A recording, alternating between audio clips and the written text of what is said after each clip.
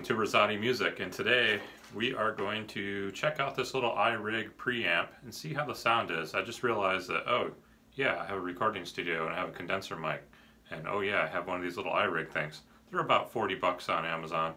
You can check it out in the links below in the description. I'll leave a link to it. My overall impression of it, it's okay. If you're going to have like a little setup where you're not going to be switching things in and out, let's face it, there's a lot of, you have an XLR output, it has phantom power built in, it runs off of 9-volt, so that will power your condenser mic, and it's just, it's a lot to deal with, and you plug it into your phone, and you have wires hanging all over the place, but, and then you have to download their app to be able to use it with the video. It's not like plug and play, which is kind of a bummer, but I'll give it a shot, and let me know how you think it sounds. Today I'd just like to share a few status updates with you. One is Bot Destroyer, which is a song that both Dusty and I are working on. It's a song of ours that we're pretty proud of. We put a lot of work into it, a lot of hours, and a lot of thought too, actually, so we're really stoked with how the song came out. I can't wait to hear it mixed. We sent it out for mix about a week ago, and we should have it by the end of next week. So once I obtain the mix, usually I'll review it with Dusty before moving forward and putting it out for distribution with my aggregator, which I use CD Baby for that service. So that's where you have where you can upload your music and you post it for sale, give credit to the right people, identify who your publishers are. Both Dusty and I have our own publishing, which is fantastic. They're the ones who collect royalties for us. We both use ASCAP for that, and it's quite the process, but in the end, a song takes a little bit of money, not as much money as it did in the past, but it still takes money to be able to put the time in, record if there's any studio time, and then mixing, mastering, plus you add in the cost of uploading to your aggregator. It adds up, so it could be like anywhere from $200 to $300, especially if you have artwork like we have for the shirt that I'm about to show you. I can't wait to show you that shirt. And by the way, we went through 2 revisions of the shirt, and the second one, we nailed it on the head. I'm so stoked with how soft it is, how good it looks, and I can't wait to share it with you. Please be sure to check out the link to our Teespring store. Right now we don't have enough subscribers to have, I think you need 1,000 subscribers to be able to link the store to your YouTube channel.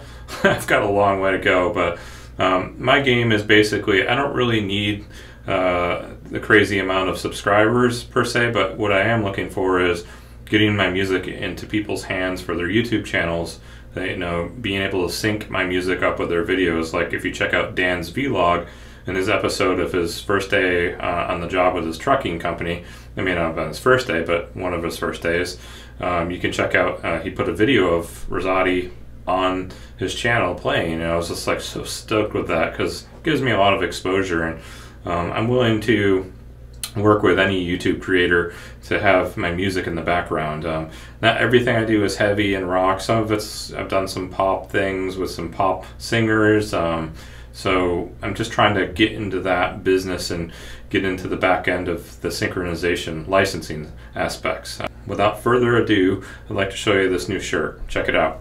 We just got the Razatti store set up and running with Teespring, and look at this bad boy. This is the Razatti Bot Destroyer shirt that we offer. Super stoked. We actually went through 2 versions of this shirt. Hope you can see that pretty well. We actually made a few little tweaks to it. One was the ink on the Razatti was for this red color was more faded on the previous shirt. The previous shirt we had was heavier. This is more of a charcoal gray with almost like a texture in it, and it's super soft and just beautiful. A couple other things we did, we changed the featuring Dustin Smith to make it more consistent and it stands out, and then we changed the color of Bot Destroyer to match the mask, and I thank my wife for doing that. She's fantastic, and the artist that put this together, he goes by Dave from Italy, Mega Dave actually. He's the guy who drew this up for me after I gave him kind of my concept of what we were looking for. Man, this thing is beautiful. I'm just so happy. You can check out our store, link in the description below.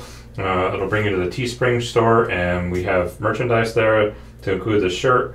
we're working on another shirt and some coffee mugs and some other merchandise items. Second order of business I want to show you is a PlayStation game, PlayStation 1 game. I don't even have the system anymore. I was going through my disc collection and came across this game called War Games. It's a great game. It's like an overhead view, and it's two-player, multiplayer on screen, overhead, kind of shooting things with tanks and stuff. Really fun game, and back in the day it was great.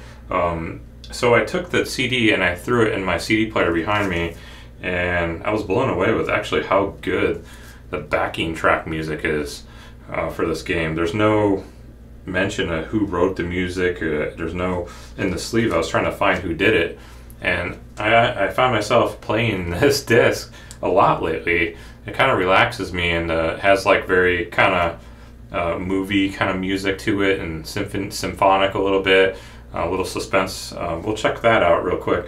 I just thought I'd share that with you, that I'm almost now to the point where I want to buy a few more PlayStation 1 games, just to listen to the audio tracks and throw it in my CD players. Really good stuff.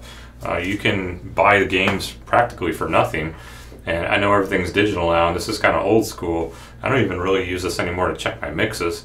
I mainly check my mixes on my phone. I take it to my car just to make sure it translates well there. So yeah, let's check it out.